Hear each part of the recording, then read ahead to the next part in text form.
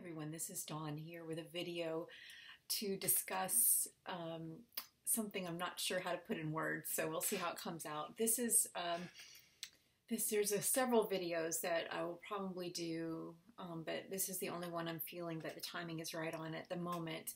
I want to talk a little bit about new technologies that are available to us again after eons, I don't know, a long time, but I've been shown this. I've remembered it since I was a child, and I've painted it before. It's come up in a few times when I've spoken, but really didn't understand, other than my memories, which have to do with the time when the earth was not like it is now. So I didn't really understand what the point of it all was. I'm still not sure what that is, but I feel like the timing is really pertinent to discuss this. And I haven't heard anybody talking about it, but then again, I don't follow like scientific channels or anything like that.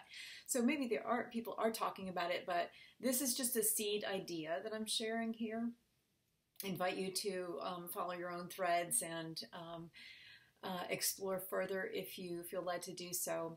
But what I want to talk about is and I might pair this video with images, possibly some of my paintings or a couple of doodles, we'll see. But in any case, what I want to talk about is a combination of the concept of Trinitarian energy, which is discussed a lot when I wrote the Sacred Partnership book and journey, which are now free. To access that free, I'll put the link below. Just go to that link and you can access the entire journey and download the book as a part of the journey for free if you are following me on this channel. So I invite you to do that. But in that, when I wrote the book, that was about 2 years ago, it's like every question that I asked about sacred partnership and the meaning of the journey, there was a reference that, or Jesus would lead me back to this idea of harmonic balance and Trinitarian energy. So something that I was quite familiar with because I come from a Christian background. So the idea of Trinity and the third energy and the three as one was something that I was already familiar with. And then there are traces of that. When I was in Ireland, I came across that more from the Celtic tradition, and then began to look at it again from many different angles and noticed how in life in general and in nature that is often reflected, that the pattern of the three and the interaction. And then I think it was about a year ago, or I'll try to link to this as well, I did a video on the 3-star system. I think that was after I went out to that trip out west, but in any case, I was very connected into Sirius and 3-star system and Sirius and kind of star system, and I think I mentioned in that video the replication of that within, but that has really been present the last 6 months or so. This Trinitarian energy, my awareness of it has been, I've consistently been brought back to that concept as just an overarching concept. And so getting back to the idea of technologies that I wanted to speak about, well, first, the reason I'm doing this video is because about 4 or 5 times in the last 3 or 4 weeks, roughly, I've had experiences, you could call them dreams, they're not really dreams, but they're also not like waking visions. I don't know exactly what to call this. It's not like live beings I can touch, but let's just say visitations or spirit guardians. And all 4 times that this has happened, they've come in threes. And in the most meaningful to me personally time it happened, it was actually 3 members of the same family in my larger family lineage. And these 3 individuals who, unlikely that they would have come to me in real life together, but in any case, they all showed up and were sharing their energetic frequency more than conveying information. And they were appeared as they appeared in life, but they were in sort of like instead of I'm struggling with how to put this in. Okay, so they appeared as they appeared in life, and particularly like the way I knew it was them. Like I heard the laughter of one of them, and then words from another one, and then the demeanor of the third person, and they were right there together, and it was like they were one energy, but appearing as three beings, and they physically had characteristics reminiscent of real life, how they appeared in real life, and yet there was a distinct flavor that was very strong and beautiful, and much more about their starseed lineage than about their human journey. And interestingly, in this one incident of the four that I'm talking about right now, the three who were in the same family, one was a Pleiadian energy, which I don't have a lot of necessarily connection to myself, although I know it's really, really common at this time. One was Arcturian energy, which I very much resonate with the concepts that are associated with Arcturians and their technologies. And then the third was, I don't know, but like it seemed much more familiar to me, but not quite Syrian, which is the lineage that I would necessarily be drawn to typically, even though I don't know what my own heritage is. I don't know that it really matters. I've always said, like, what's the point of that? It's like replicating what we have here on Earth. But that being said, my point is here in sharing this with you is that they were three very distinct star energies, but they were one, and they came as one. And it was so beautiful, and they were sharing this particular combination of their energetic frequency, more so again than information, which is typically in the past when I've had these kind of encounters have been more about the information and a sort of a download and or a conveying of a transference of information. This was not that. This was an attunement, I would say. And it was very important, the harmonics and harmony that was happening between the three. And when after this was over, I was awake actually when it was happening, but after this was past, I was really reflecting on all of those times when Jesus was always bringing my attention back to this Trinitarian flow. Initially in terms of my questions regarding the twin flame and or sacred partnership path, and that energy and what was happening and what was the point of it all. And then other times when he has, most definitively shown me that in terms of the imperative of us collectively and individually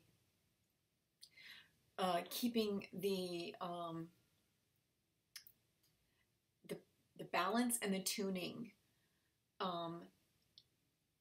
and the channels open so that there could be the elevation that was necessary for full expansion. I'm sorry, I'm having a really trouble with the words here, but so all of these various references or nods to this Trinitarian energy have been really, really powerful of late. I've even been creatively, I've been working on my Soul of Ireland, Trees of Ireland collections of photographs. And it's like, every time I look, it's like, oh, there are three trees. Oh, there's like the shamrock. Oh, there are three rivers coming together. It's just kind of, it's like I can't ignore it, And even I was like cleaning out my, I was cleaning out some old files, and there were all of these references in the file names, random things, 2, 3, and so anyway, I cannot avoid it. And so back to so the image of the Trinitarian energy has been really powerful. The four vision-like experiences that I've had all had to do with threes. I'm not going to go into the other ones because they're too detailed. It would take me a while to even speak it. It's that's the other thing. What's been happening with me lately is it's not easily translatable.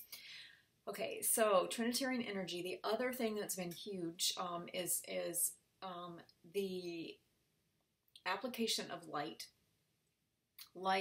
energy, light, qualities of light, the play of light, which I've long talked about, but the tie-in of light to the Trinitarian confluence and exchange of energy.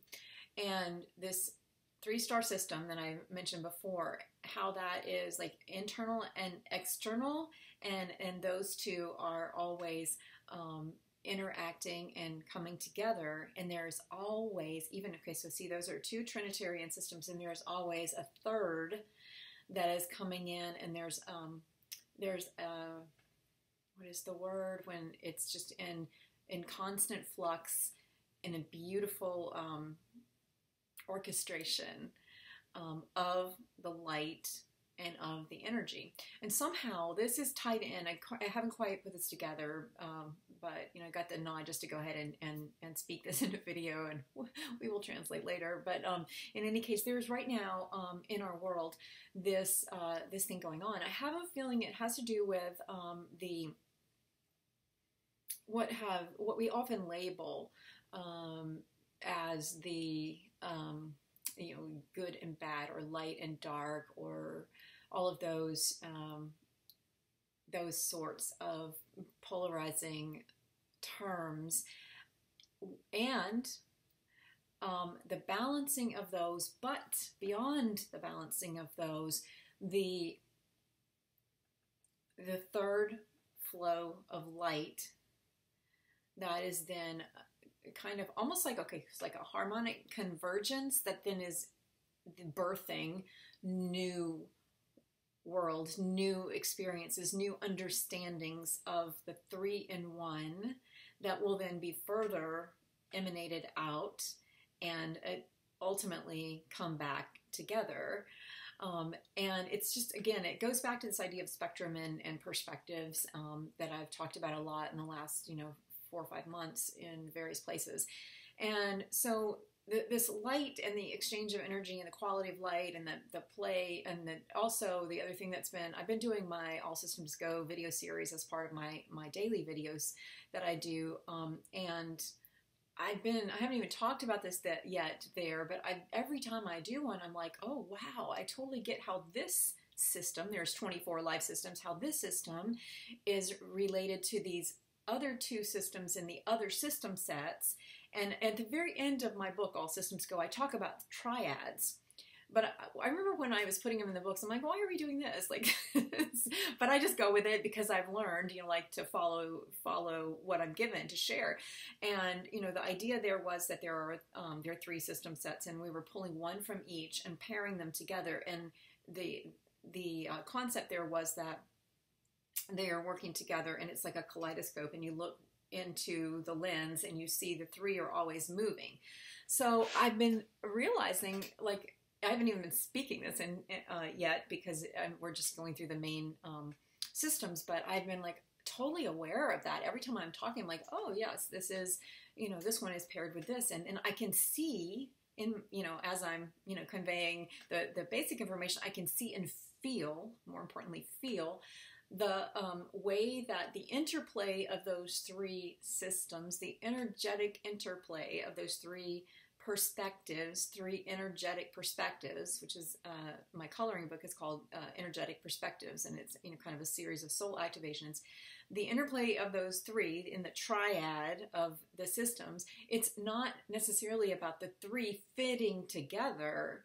It's about what is created from the 3 in one, which is more than just what often we think about. Oh, it is, we lean toward either looking at that as the Trinitarian system, which is the one, or as the 3 aspects of the Trinitarian system, which is the 3, or individual. So individual, or then one cohesive, unified field or unit. But what I'm being shown is that it is actually a completely dynamic situation, and it is about the dynamic flow of the light and of the energy and the interchange. It's about that, and that is the very nature of life. And So it's a Trinitarian flow, but it's something that cannot be defined so easily. It's not just simply the exchange between the players, and it's not just what is created from that spherical system. It's rather an ever-changing array of infinite perspectives that creates the spectrum which we are accustomed to, the rainbow lights, Roy G. Biv, what is that, red, orange, yellow, green, blue, indigo, violet. But it's much more than that. It's much more even than ultraviolet and infrared, which brings me to the healing technology. So for a long, long, long time, since I was a very little girl, actually, I used to see this one scene over and over again, and I've painted it a couple times, and then the one time I did talk about it, I think it was about 4 years ago, in a small group I was in, and somebody contacted me and said, you know what that's from, don't you? And I was like, no, no, of course not. Because I just kind of just blurted out this, like I often do, this thing about the healing chamber, and once upon a time when, it's like, maybe it's a novel, but somebody went to the healing chamber and then this happened, and they were like, no, Dawn, that was real. And I was like, oh, that's why it's always felt so like real. And I was never comfortable with just seeing it as the past, as in something that happened when blah, blah, blah, you were dropped into a civilization that they didn't know you or whatever. Like, I don't know. When did that happen? I don't know. But that's, what, it felt kind of resonant because that was the picture that I always had. And it was like together, there was no language connection. And so together we were able to, the people who were at the land, and then the stranger that was dropped in their midst, were able to bring together the pieces of what they knew to create a sacred space, which then was where the light somehow was channeled into this mountain and into the healing chamber. And it is during a time of great destruction on the earth, it is what led to restoration. That's often when I talk about, rest is at the heart of restoration. There's that's the imagery that I often have, and so that feels like the past, right? And the ancient wisdom or some real or imagined lineage or some lost technology. And then other times I have thought of it more as futuristic, right? Like, oh yeah, that's when we will understand the true nature of light. And I remember when I was doing the Play of Light emails, I used to do a little daily email series that I abandoned because nobody but me was reading them. But when I was exploring that, it was talking about the nature of light, and I would just kind of receive these insights about light and the nature of light, and it would be phenomenal to me how many of them seem to be foreshadowing a future whereby all of these things that we have created, all these man-made solutions to, would be returned to a simplicity of streaming light, and not artificial light, but natural light that was harnessed and also supplied in greater potency. And this was like, when I used to think of these future things, this is like way before I knew what the Schumann resonance was, or what I was not aware of, the whole idea of vibration and frequency was something that wouldn't have been in my understanding in terms of my physical human understanding, but I think my soul always understood. And so what I'm saying is, so then I would in those times I would be getting these glimpses of a future whereby we all were naturally understanding the healing nature of light. So in both the past images of that and the future images of that, there's the common thread of the healing nature of light, sacred space, and the fact that there is the creation of a new way forward that does not require massive transference of information, and it does not require even the bridge of understanding in terms of how we have achieved that before through a common language or a common understanding or a common reference from an external source. Which brings me to the fact that when I have thought about the past vision and the future vision, like for me, it always felt incomplete. And this brought me back to recently to after this visitation thing that with the three beings and the three other experiences, brought me back to the 3-star system idea. And what I just kind of mentioned in passing when I did that audio, which was that, there's something internal about the 3-star system. And what really has been present for me is that while that past image of the healing technology and the future image, it seemed true, and yet it also seemed incomplete. And that's because there is always a third reference point that typically when we've thought of the Trinity or Trinitarian energy, we always think of that as external to the two.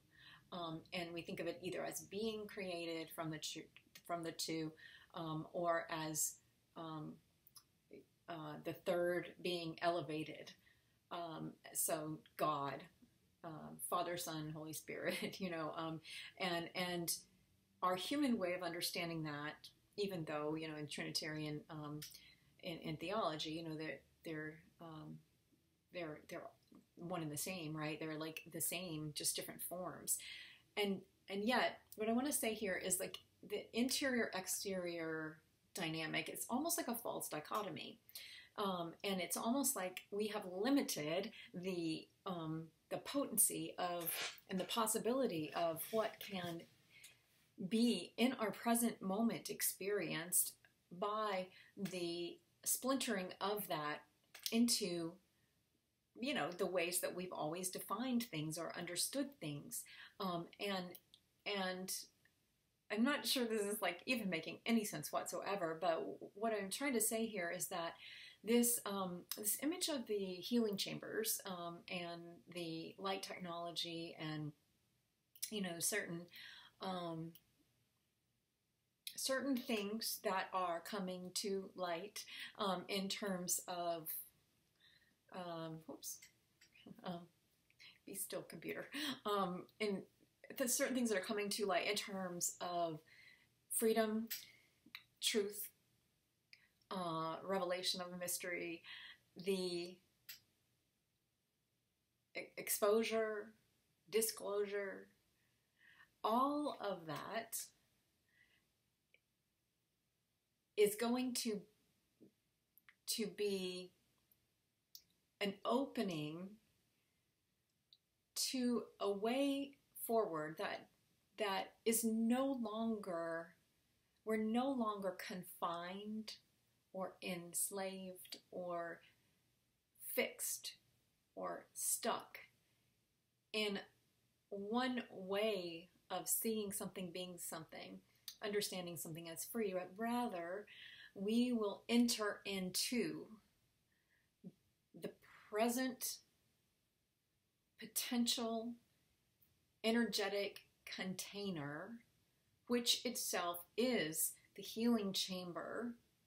So rather than it being a physical manifestation, although I think this will come again, and we'll circle back to ancient technologies, and I think all those are valid, equally valid, the past and future, and yet it's here now. And when we return to an internal reference point and allow an opening within, in other words, create that sacred chamber within, and allow within that chamber for the dynamic flow of a Trinitarian light, we enter into and live within the sphere of healing and of the rainbow light, but far more than what we have understood the rainbow light to be, and expand radiantly from within. And so this whole idea of the 3-star system, and of the healing chamber, and of the seed. If you think of the apple seed, you know, the apple, you slice an apple and you see the seed pattern there. Okay, so think of that, but in a dynamic. Again, I've described this before in terms of like things moving out and in and on an axis, rotating at the same time, and then there being many, many reconfigurations within that happening. That also creates a spin, I guess you'd call it, or a field of motion, or what, or I don't know what you would call it, but it creates and then it becomes a creation force. Force is not the right word. A creation energy, but that's not the right word either. But it becomes something that from which life is always flowing forth. And this, to me, is somehow connected to every idea that to date that when we have talked about the fountain of youth, eternal love, infinite potential, all of those sorts of things, we've often seen those as, even though we use words like infinite, everlasting, ever-flowing fountain, we think of that as, not being extinguished or not being used up. So there's an infinite supply, and still we have limited that. So Jesus would say it hasn't been harmonic enough, and there's something there about the so even the limitations of the way we have seen a spectrum of color, the way we have seen a scale of notes, the way we have seen a progression of or sequences, like from nature, even say from the Fibonacci sequence, or whatever other scientific ways of seeing things, constellations, all of that. And this all ties into the idea of transfiguration as well. And that was something that was so present for me. I think that was about a year ago, roughly. This idea of reconfiguration, transfiguration kept coming up for me. And now I can totally see how that has been occurring in my own life, and I can see it reflected in the journeys of people around me. And this is connected also with the messages that when I've had more of these experiences where there have been more messages that I understand beyond the energy, they have all been related to this idea of transfiguration, of a reset and a reconfiguration, yes, but in a quantum expansion that is beyond. It requires an entire, whole new framework for understanding, which clearly I have not gained yet.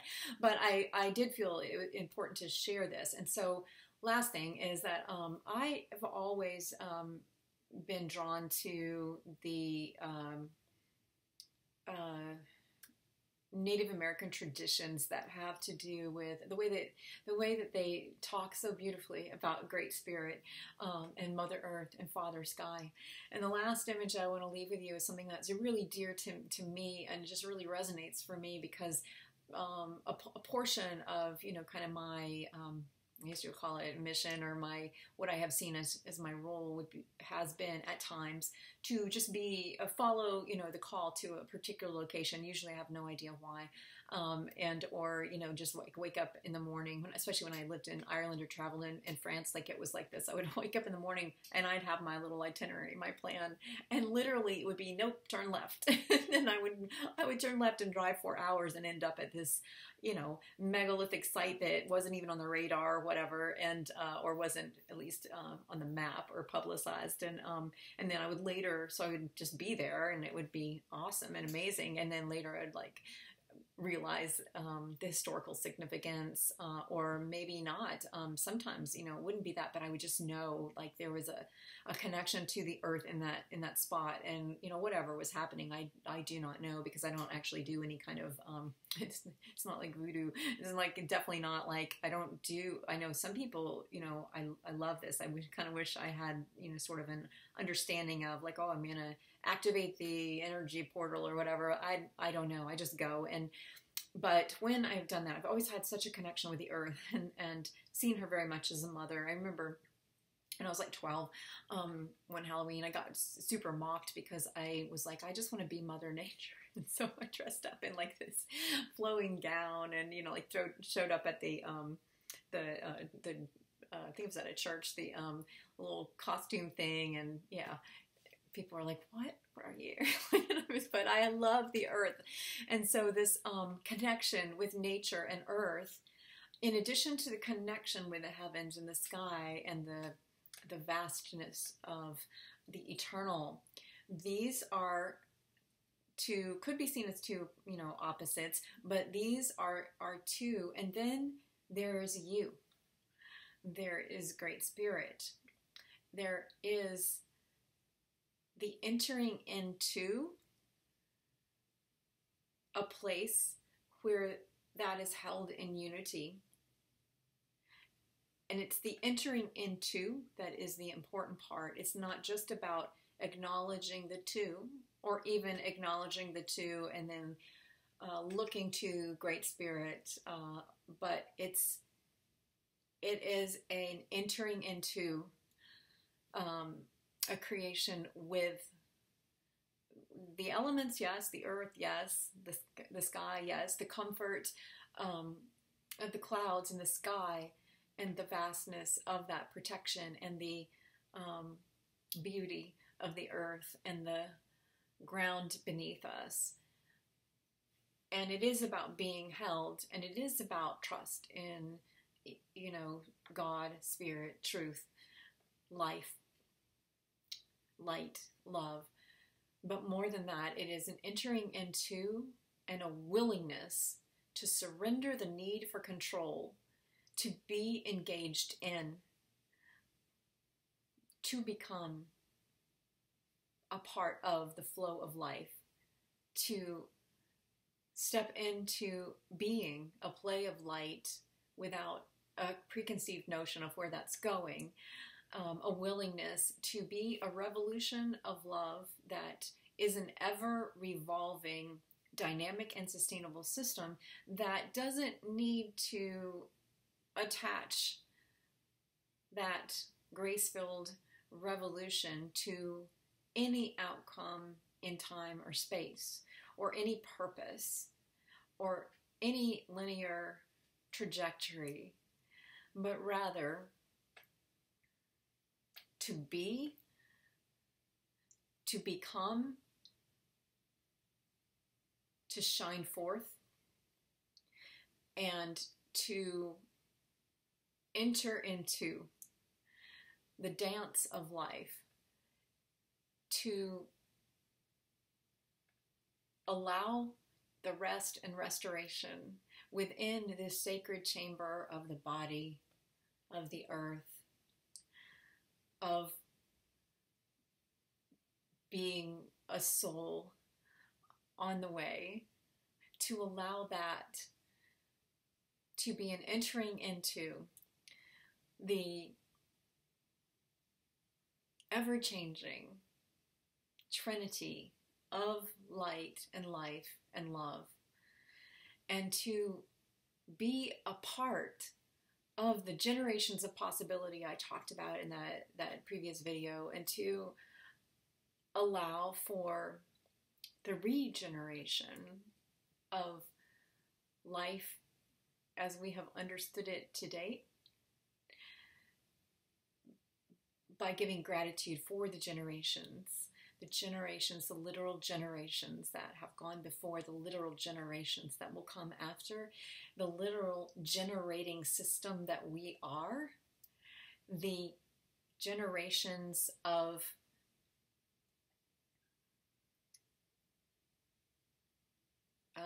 how do you say that? the generations of really like civilizations and combinations of stories, of cultures, of lineages, physical human lineages, star lineages, spiritual lineages, all of it.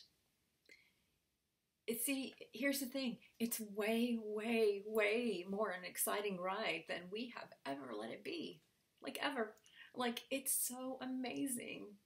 And, you know, it's like a bit of a, what is it called? Like jarring to one's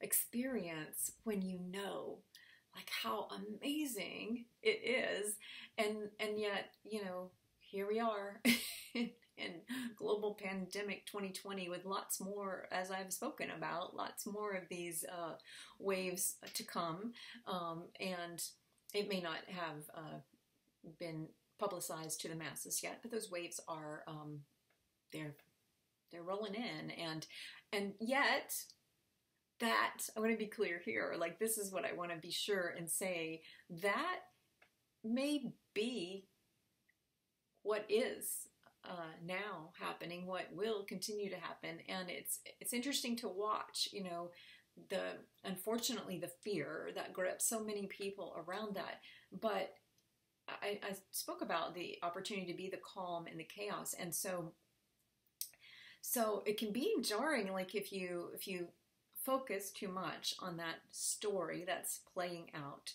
that paradigm, that system of belief, that framework of our current systems and our humanity and our society. And I am very passionate, as you kind of know, like about talking about society and the restructuring of society and systems and organizations and structures that support a new society. I'm incredibly passionate about that. And yet what I've been shown is like that it's important to, and it's a part of, you know, my work to speak to that. And yet, oh my gosh, it's so magical and amazing. And the technology, it's a constant co-creation that is being eternally sourced for us and within us and through us and by us at times. And we are, you know, we are a part of that creation, that regeneration, and we are being replenished, and we can in any moment of time step into that sacred chamber of healing, because you could think of it in terms, most of you have probably heard of, you know, like the Merkaba and you can think of it in that way, and the energetic structure in which we're, you know, going around, or you know, your the layers of your being, and you can also think of it through the lens of time and moving through time, and you can think of it through space, and you can think of it, you know, on a more human journey level in terms of the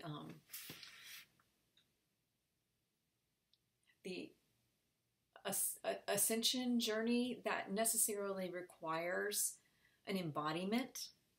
And that's where a lot, I think, of people who spoke about this early on, it never resonated for me, and I couldn't really put my finger on it, but I think that's what it was, is like, no, we're not just climbing a ladder and, you know, going up to heaven. Like, that's not the point. The point is life. The point is life and the living of it. The point is to, yes, to live in full expression, as I talk about, but it's not just about us living in full expression. It's not just about allowing for everyone to live in full expression. It is being the full expression, and that is an unknown quantity many times.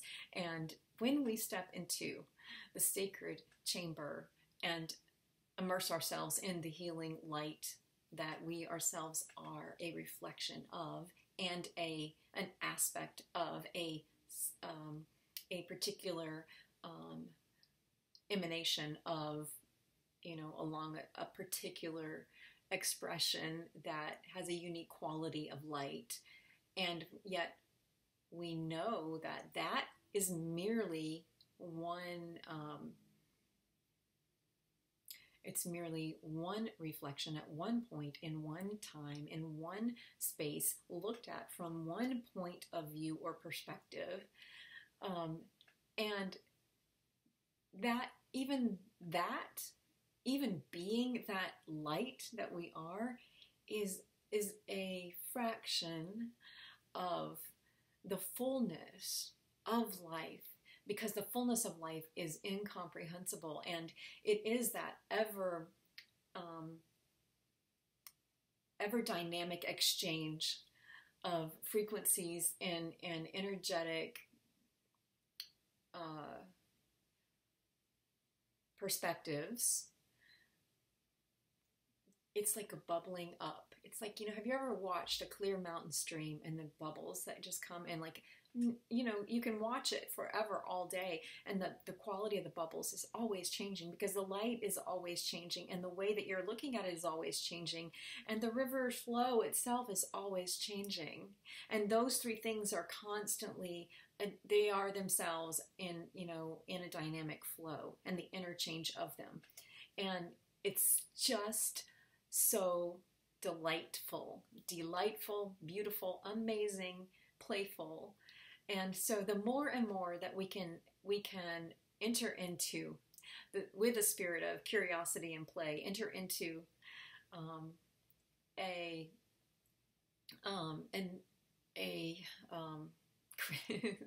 sorry, the more that we can enter into, what was I saying? Enter into, the dynamic flow of this, and just dance with it. Dance with life, not just your life, not just the people that you happen to be around, but just life. And there's more and more and more and more life. So that's what I wanted to share. It's a little jumbled per usual when I get on these topics. I have some more things that I want to share with you, but this was what I wanted to share for today, and just this whole idea of the healing, the sacred healing chambers, the light technologies, the 3-star system within you, the dynamic interplay of all of it, Mother Earth, Father Sky, Great Spirit, light, life, love, Father, Son, and Holy Spirit, the 3-star system from in a galaxy far, far away, and from the galaxy within your heart, your soul. And look how amazing this is. Just look, this journey is like so amazing. It's so beautiful. So I will be back with a couple more videos. I went to delete some of the videos, and I realized, I already made them private a year ago. I forgot. So all of the things I did early on, which was really about, I called them messages to the masculine, and it was about awakening or speaking a call to remembrance. Those are now archived and not available for public view, but I did leave, I think there were 88 videos that I left public, and I put them all on the On the Way playlist. They were just my journey, just to realize that because we are always in an ever-changing flow of life, and because there's always life and life to the full that is fuller and fuller and fuller and fuller than we could ever imagine. Just remember that's just like all those videos are just one point in time, as is this, and my joy in this life on this journey is to be on the way. Again, the Sacred Partnership journey is free. I anticipate doing some more videos related to that material because I haven't shared it publicly from the book in particular, and then I'll add that to the journey so it'll be there and you have lifetime access as long as that platform remains available to me. I have to, to fund that is a couple $1,000s out of my pocket, which doesn't sound like much, but given that I'm homeless, I'm fine, but it's not important to me. But my point is I can't guarantee that it'll always be there. I hope that it will always be available. And I'm working on some ways to support that. If you, feel called to get a soul gifts map, you can look at my website for those, or if I can help you, with your book or any content project, I do that as well. Or you can check out some of my Trees of Ireland photographs or other things if you'd like to support the continuation of this work. I hope to do so. I had debated I really kind of wanted to change the name of the channel because to freshen up the energy, because my, I've made some choices and decisions, and I don't anticipate those shifting, and so it felt like the name of the channel maybe needed to change, but I was kind of guided just to leave it for now. So I'll do that. And I will be back with some more soul shares around the Sacred Partnership book at some point, and a couple other videos related to some threads that I am bringing together in my own journey right now. So this is what I wanted to share today, just these various images. I know it's like a little bit of ping-pongy, just thoughts and ideas. I hope that there's been something there that has connected for you. Lots of love. And oh yeah, one more thing. This week, it's Wednesday, I think. Yeah, sorry, I lose track of days. It's Wednesday. So this weekend, Thursday, Friday, Saturday, Sunday, I think I've seen lots of titles anyway of videos where people are picking up on the energies, and I guess there's like a big full moon, I guess, or is it new moon or full moon? Full moon, I think. And something to do with Scorpio. But anyway, oh yeah, that makes sense, doesn't it? Oh yeah. Death and rebirth. And what I was going to say is, let it go. Surrender to the flow of life and its ever evolving nature and its the potential for regeneration, particularly as we move through this weekend. So, all right, see you later. Bye. Thanks.